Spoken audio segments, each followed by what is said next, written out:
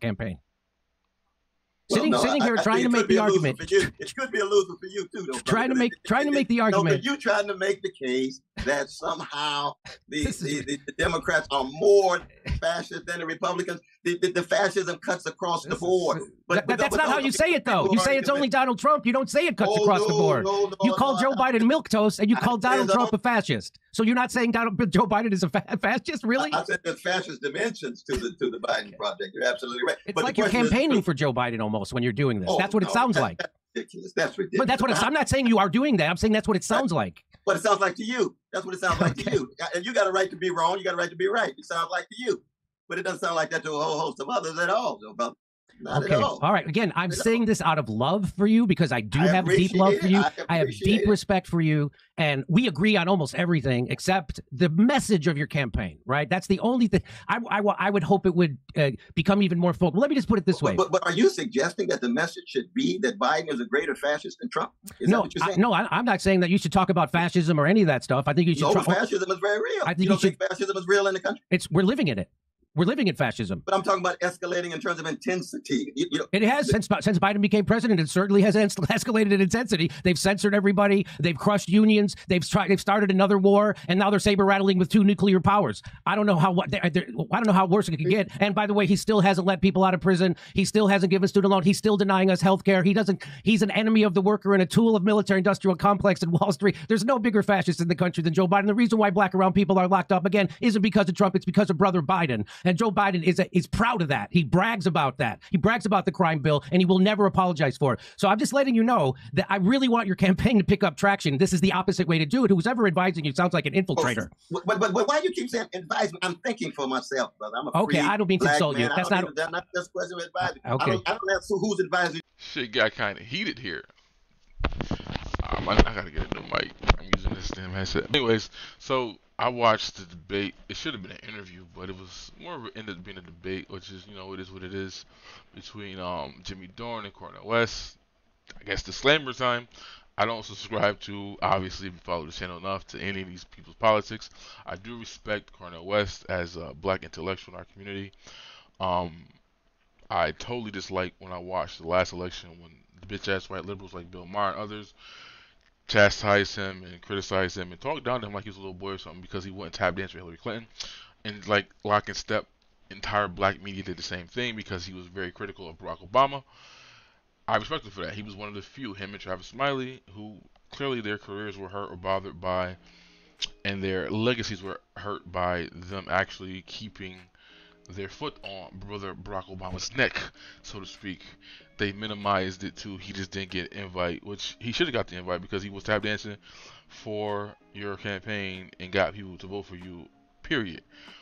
But I understand how politics works, and that's the point of what I'm seeing in this interview, is that of course Jimmy is correct that they should have never did this shit on camera. It should have been off camera, because even in the beginning of the video, the way he's explaining his monologue is like, yo, this is what I'm here for. I'm not attacking you. I'm not, disrespecting you, but I'm trying to push you on how to run your campaign to make it more more effective. And again, the way that sounded was kind of bitch-ass white liberalist. Not as bad as what Bill Maher was doing to Cornel West, but I'm saying I can understand that perception of this white progressive trying to tell this black man how to run his campaign. But anyways, after listening to it, because I heard some people also complain about the video and talk about it, whatever, I'm like, let me go see what this is about. Don't get it twisted. I don't subscribe to none of these leftist, progressives, ideology, whatever. But I do love watching that progressives and leftists infighting. I just love it. That shit is so entertaining. It is so entertaining just watching them just fall apart, the squad, and how they all cons and they did not do any of the stuff that they said they were going to do. AOC and that whole bunch, watching Bernie bitch out and bend the knee, and his supporters become frustrated with him.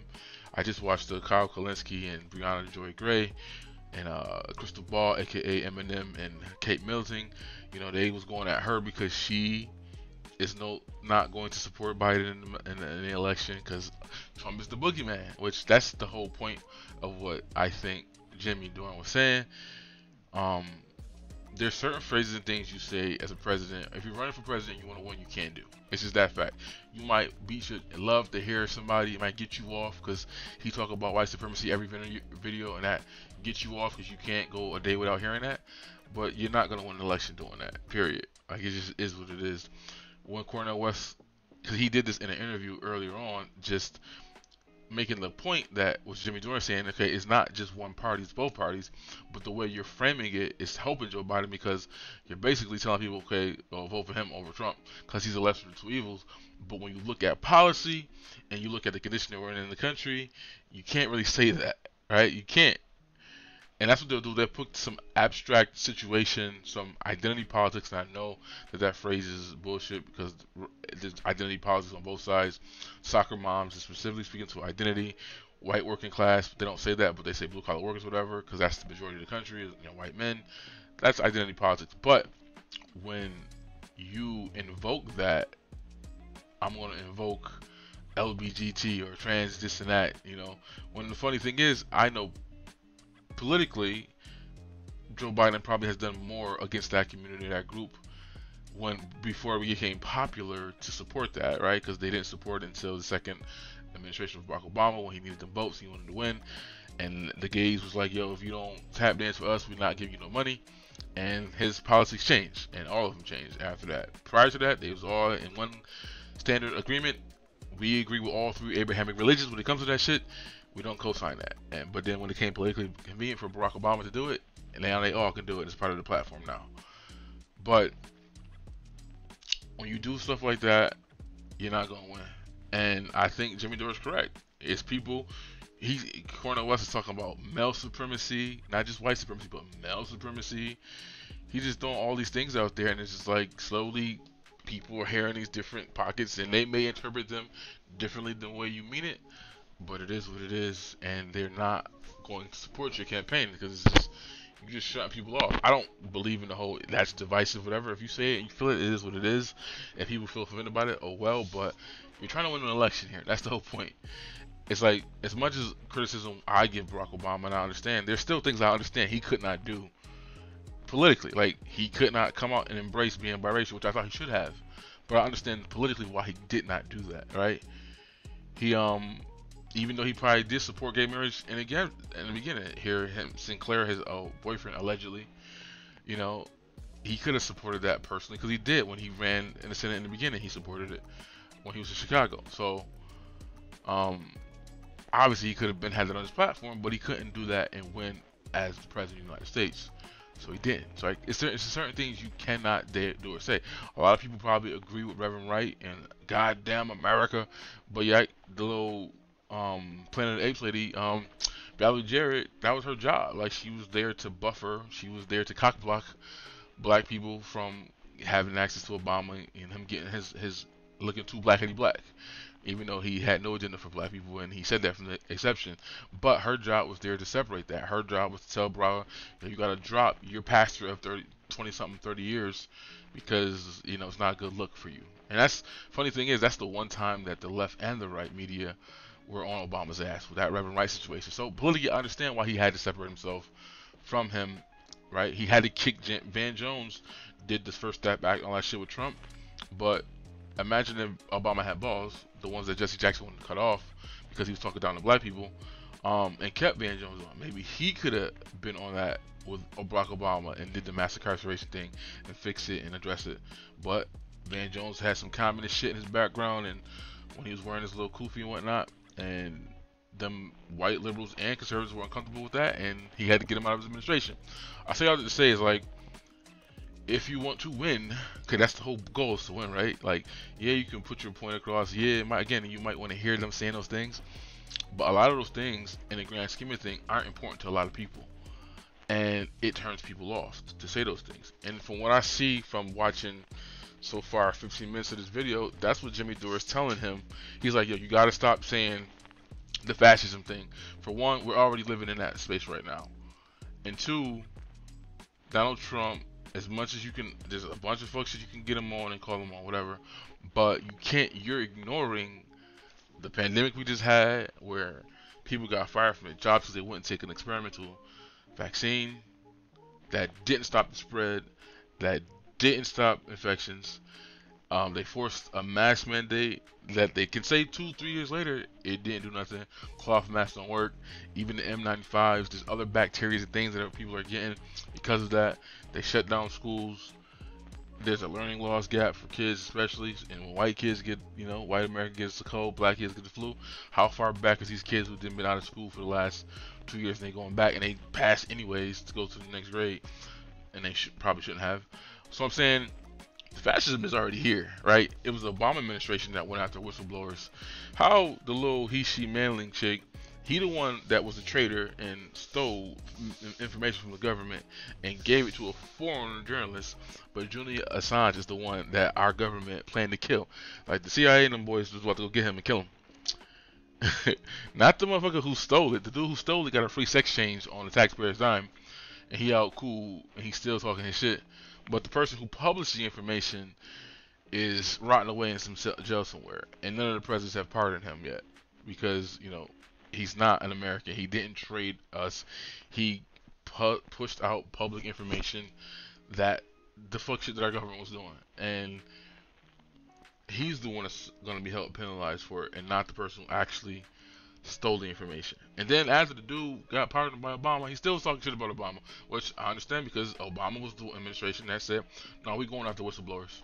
So all those movies you watch, especially I was watching some TV show that was in BBC in Britain, and it was pretty good. It was like same situation, people whistleblowing, exposing shit, giving it to the newspaper person. He lost his job, whatever.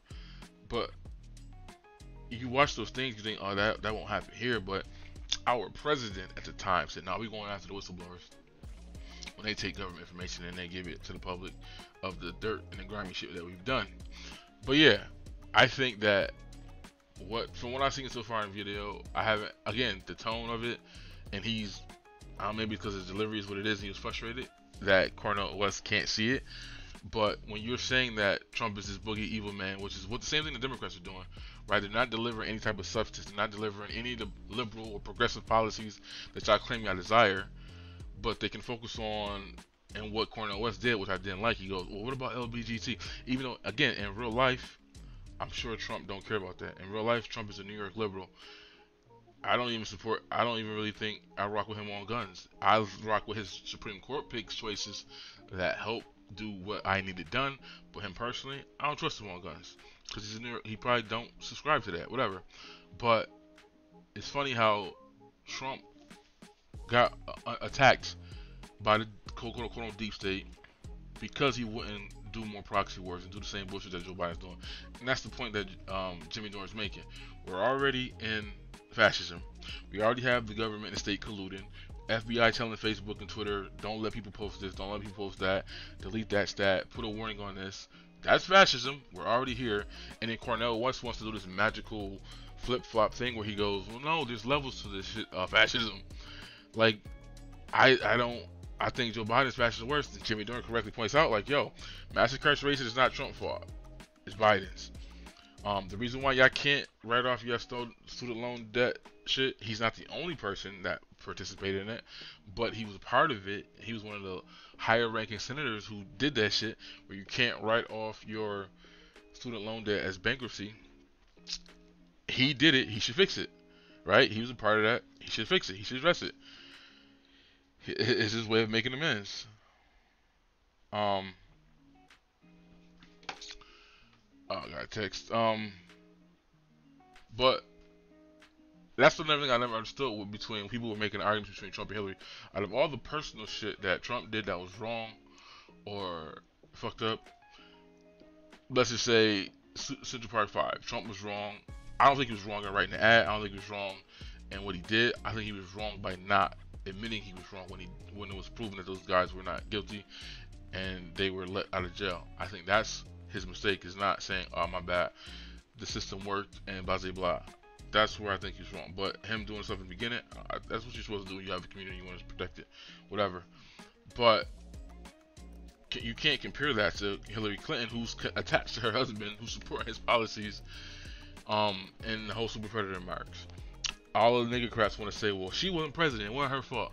Yet you can't take away Hillary Clinton's whole super predator moment and separate that from her husband. The same way when Ronald Reagan extended Nixon's war on drugs, and he brought his white wife out and sat on the couch, Vlad, that was probably Vlad's couch, and talked about the war on drugs because their kids were crackheads or cokeheads, and their kids were messed up on drugs. I.e., same with Biden's. His son is messed up on drugs and crack, yet he's pushes a policy that hurt us. When white politicians' kids get messed up on drugs, somehow it get us jammed up and locked up more than anybody. But case in point, though, you can't separate Hillary from Bill Clinton for what she did. She stood by her man, whatever. She did what she did politically. You can say what you want, but she was a part of that system. The same way I can't separate Nancy Reagan. She ain't write no law. She ain't vote veto nothing. She ain't pass nothing. But she sat on that couch to support her husband, and she helped push the American people into supporting this policy that ended up hurting the black community even more. But yeah, I think Cornel West does lose me when he does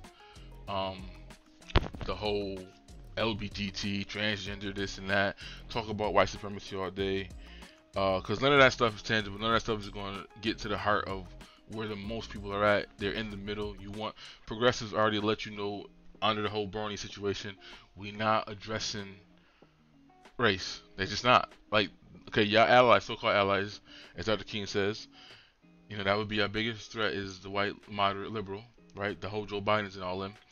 They've already said that they're not doing reparations. They're not doing things that specifically target black people. They want the things to be this whole kumbaya. Even though I understand we got specific needs that need to be touched in a certain way because they were systematically done. Well, your white liberal friends don't care about that. The white progressive friends don't care about that. Your white leftist friends don't care about that. Despite the leftists being the ones who really supposed to care about all those things. They don't care. They're not supporting it. They're not rocking with it.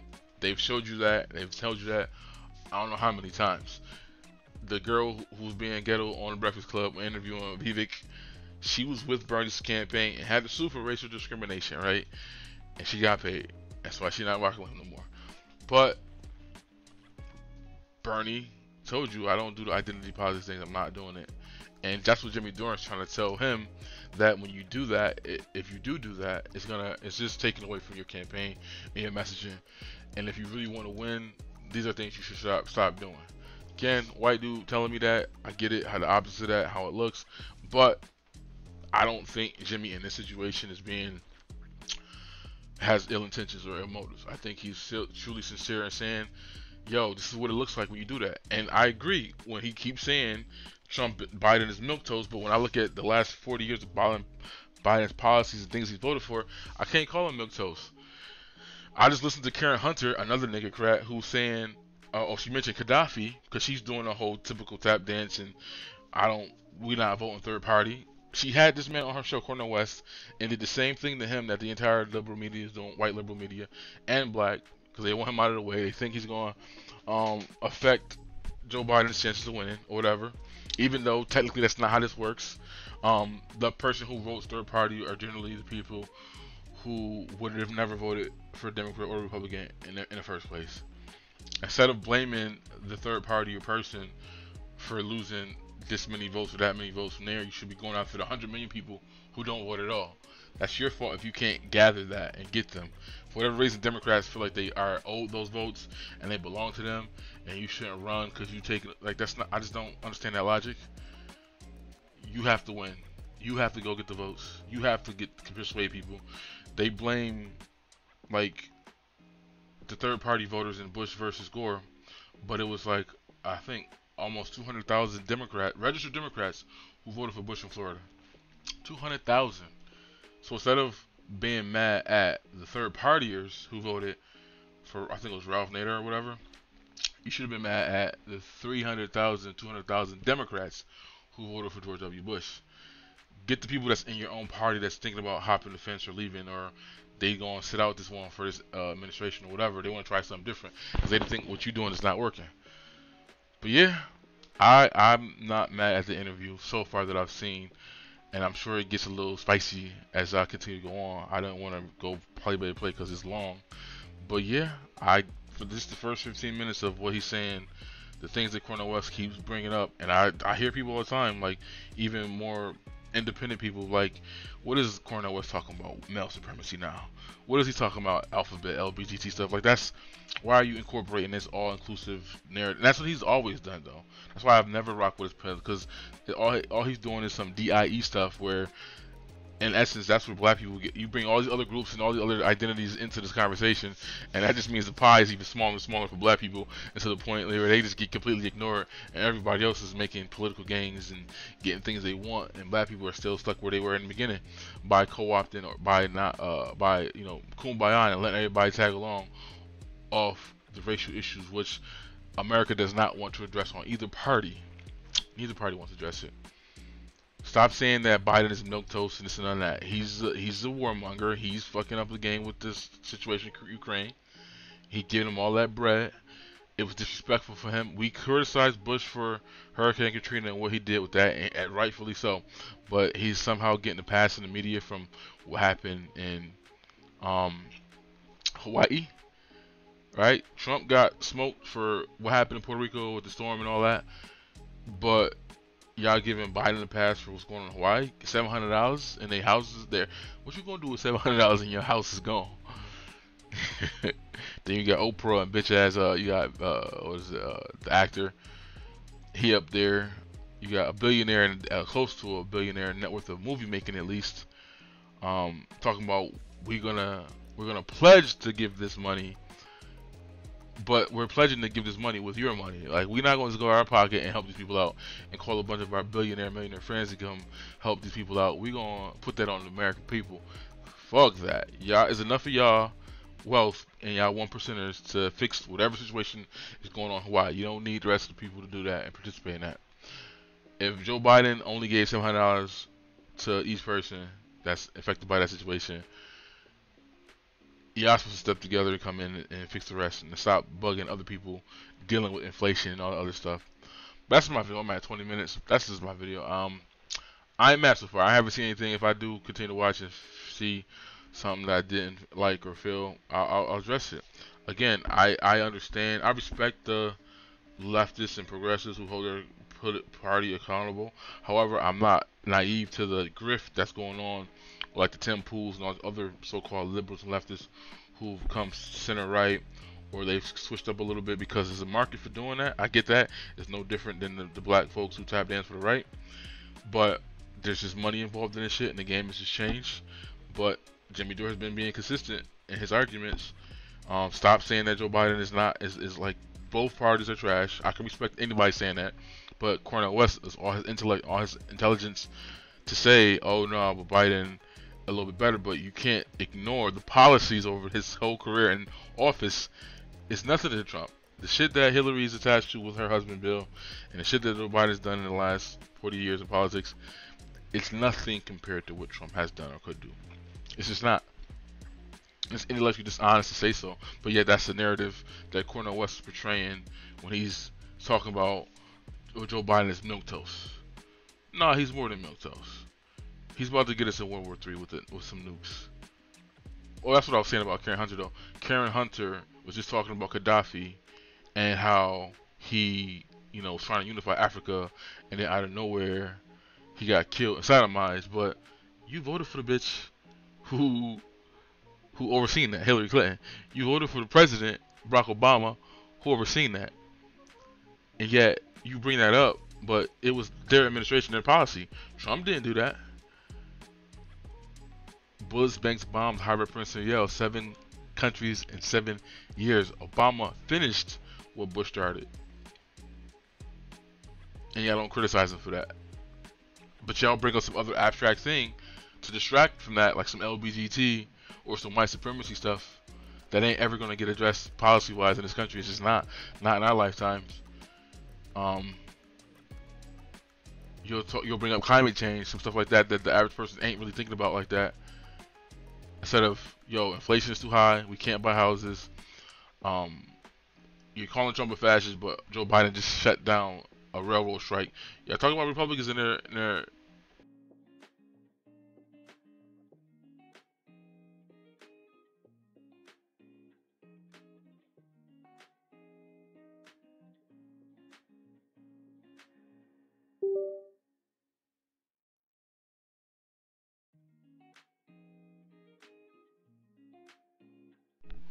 You're talking. Oh, I'm bad. Mike died. But you're talking about Republicans and their busting up of unions or whatever. But Joe Biden shut down an entire strike that would have changed the trajectory of everything. Like all shit was gonna break loose. Hell, you talk about the truck drivers stopped driving. If the railroad people, which is the alternative, which is like more people, things are moved by railroad, that would have shut down the entire country. And Joe Biden administration stopped that shit. He stopped an entire strike. And it was like, nah, we're not doing that. How is that not fascism? Like the UPS guys got their bread and got what they wanted. They strike didn't get shut down. Some of the Amazon people got their shit. The Starbucks people got their shit, even though there's no Starbucks open no more. And it'll just be closing at like 4 or 3 o'clock, even though the website be saying they open. I don't go there, but I just, you trying to meet a chick somewhere and you be like, oh, since the pandemic things be closing early and shit. But it be saying it's open, it's not. But anyways, those places, companies got to do their shit, but the one that would have really mattered, that would have shut shit down, and the UPS would have shut shit down too, obviously. But there's other competition that would have just picked up, and the mail and other companies would have just, Amazon, other companies would have just took that loss. It would have hurt temporarily, but this shit would have been bad. But their shit got to go through, and they got to get their bread. The railroad strikers didn't. They didn't even ask for bread. They wanted time off. They wanted to be able to rest between shifts. They wanted simple shit. They wanted the technology to be used that can stop the trains from getting derailed. Like, shit that matters. They weren't even asking for money. But yeah, that's my video. I'm not mad at Jimmy Dore for his video with Cornel West. I agree with those things that you saying as a politician that you're not, it's just not gonna help your campaign. Again, the people who cheerlead in the back for you saying it, they don't want you to win, because you gotta say, I know why he can't say those things, because it'll hurt his campaign.